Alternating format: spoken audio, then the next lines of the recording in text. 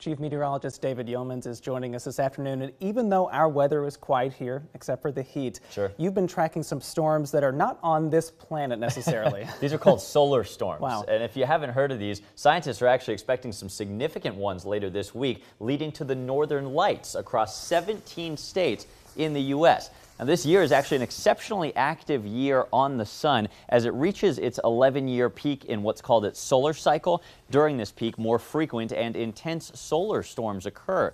The solar wind, as it's called, then carries charged particles from the sun, which collide with the Earth's outer atmosphere and produce that spectacular aurora borealis. Now, Texas is a bit too far south for this, unfortunately, but we do expect the northern lights to be visible this Thursday night as far south as Oregon, South Dakota, and Indiana. You can find the full list of all 17 U.S. states on KXAN.com.